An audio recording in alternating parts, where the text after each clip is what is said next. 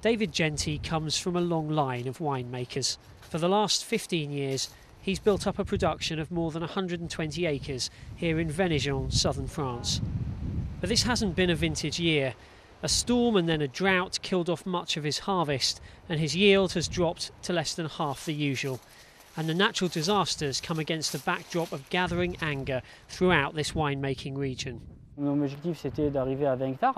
My aim was to get to 50 acres, except that the day I got there, prices dropped and I had to keep expanding just to keep up the same level of returns. David can no longer afford to pay himself a salary.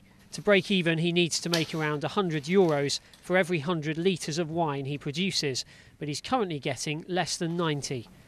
Major distributing chains are, he says, driving prices down and pushing producers to their limit. Since 2003, let's say, prices paid to the producers have dropped by practically 50%.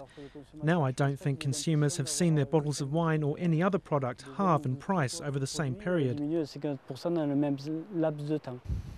But David isn't giving up hope. He believes the current difficulties can be overcome given the right measures.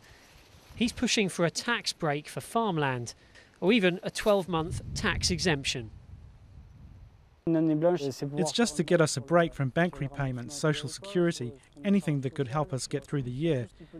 We're having a real nightmare, but one day we're going to wake up and get past it. Or if not, it's because the political will isn't there for us to get past it. And then they'll really have destroyed all of French agriculture. Demonstrations and other protests are planned, but if they don't bring fast results, David and others like him could be facing a very uncertain future.